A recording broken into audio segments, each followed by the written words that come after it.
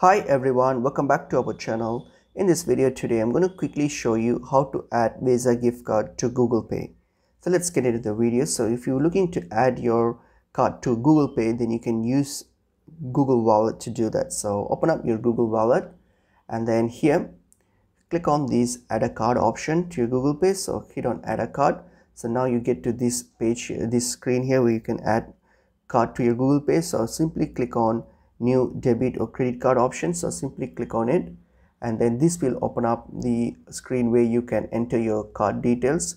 So you can either my screen might black out due to security reasons, but you can either enter your card details manually or take a photo of it. So once you're done with that, so simply type in your card details like